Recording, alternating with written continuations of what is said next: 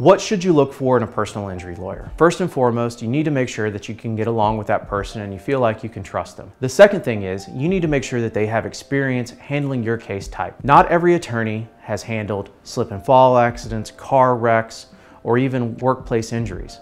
So ask your attorney when you're interviewing them if they've handled your type of case before. There should be no pressure to ever sign with an attorney, and you need to make sure that you're comfortable with the attorney handling your case. Give Haslam Law Firm a call, 800-525-HURT. We're here for you.